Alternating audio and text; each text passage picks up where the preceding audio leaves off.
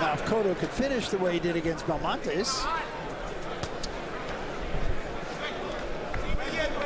Yeah, we're already like second half of the fight. It's time for Cotto to pick up the punch out. But if his plan was to tire Fortuna out into the first half of the fight, now he's got to start picking it up because he's not throwing enough punches. There's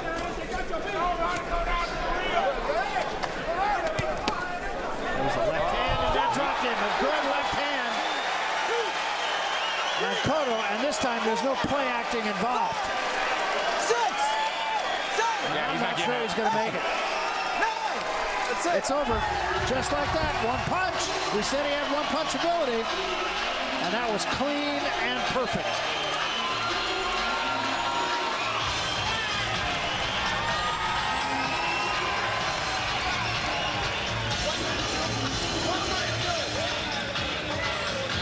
Well, it might not have been pretty, but the last part of it was very effective.